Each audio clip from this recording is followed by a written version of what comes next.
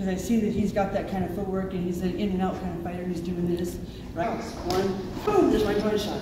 The parry and hit to the ribs, I'm going parry and hit to the groin. But I'm beginning with kickboxing. The cross coming down, boom, I hit here, or I hit here, or I hit here, or whatever. Then, you know, maybe you do the footwork thing here. It's like, all right, so I see this guy coming at me, right? So he's coming, boom, I kick, and then I front kick, boom, and then I front kick, boom, right? I'm stopping him in his tracks, and then I'm getting him eyes, boom, go from there.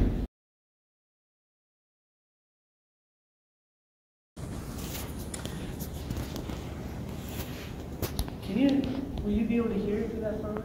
So with linear punches, whether I'm in kickboxing mode or I start off in kickboxing mode because I see that he's got that kind of footwork and he's an in and out kind of fighter and he's doing this, right? As soon as I see that, I go, oh, okay, I got you. Because I can circle you and you can try to cut me off. And as soon as you get one strike in, or as soon as he throws one strike, like he's coming here, and I'm in my kickboxing stance, right? He's coming here to the face. So let's just say I go underneath it, boom, and I hit to the groin first. Instead of going underneath and hitting to the ribs, I can do that, okay? Or let's say he steps in and I front kick, boom, okay? Okay?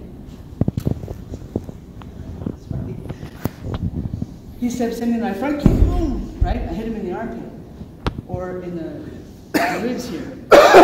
Or in this case, I'm going for spleen, or I could go for face, or I could go for solar plexus, or I could go for his groin. Tons of targets.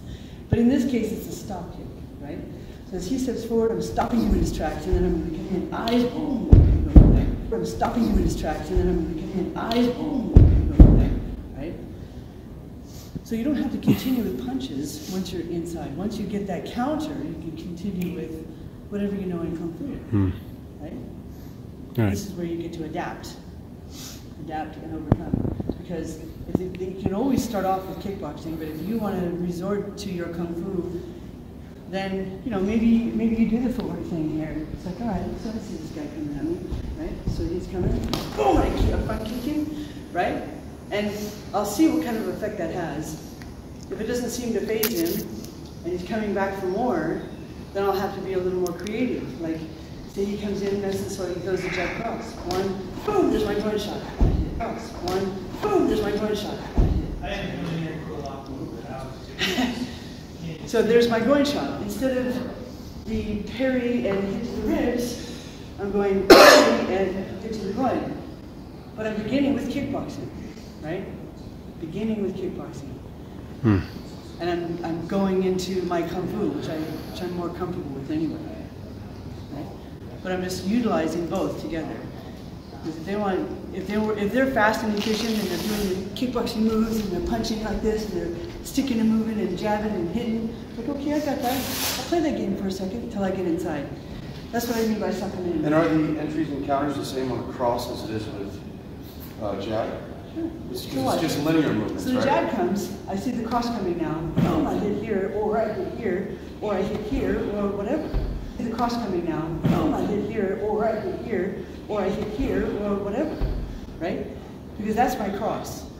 This is my cross. My cross is here, or this is an uppercut, or my cross is here, okay? Or my cross is to the face if I feel like punching him in the face. But I don't have to punch him in the face if it's either the footing or two or the liver, right? Now, let's just work on that for a second, the 1-2.